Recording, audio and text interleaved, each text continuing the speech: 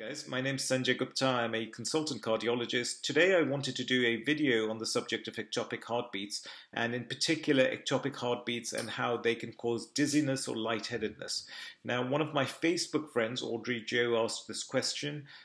She said, why do I get this feeling of or a rush of lightheadedness when I get my ectopics? Or why do I get this feeling of almost passing out or a head dip? And some other people said, is it like an elevator drop, sudden drop, and you feel unsettled just because you think, oh gosh, what was that? And that can be a really unsettling symptom. And I thought I'd do a little video to try and explain why that happens when you get ectopic heartbeats. Now, it's important to realize that not all ectopic heartbeats are felt, and it may be that sometimes you don't actually feel the ectopic heartbeat, but the lightheadedness could be the only manifestation of this. And the hallmark is it's very, very transient, very short-lived, all right? Lasts a second or so. So I'll try and explain why that happens. Let's just try and explain to you what happens when the heart contracts.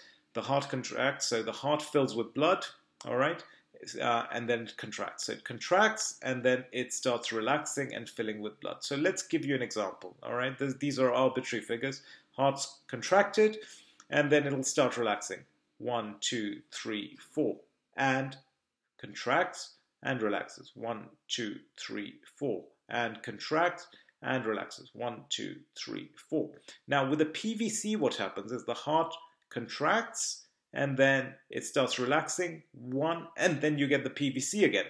So the heart is now contracted again. But imagine how little blood there was just because it's only relaxed by 1 rather than going all the way to 4. So there's only 25% of what you'd expect. So only 25% gets pumped out.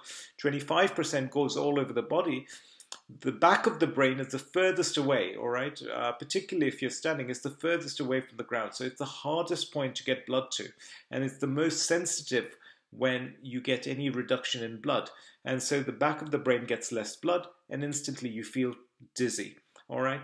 Now what happens is you've pumped that blood out. Now the heart starts relaxing, and pumps out a huge wad of blood, and the dizziness goes away.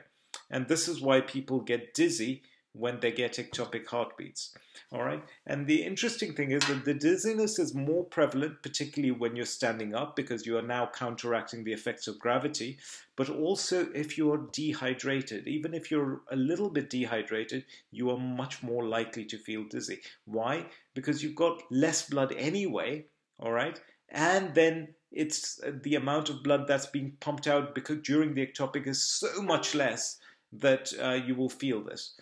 Now, the way to treat this, or the way for it to improve this, is to be really, really well hydrated, to be drinking lots of water, and as long as you don't have hideous high blood pressure, etc., making sure you're taking enough salt in your diet.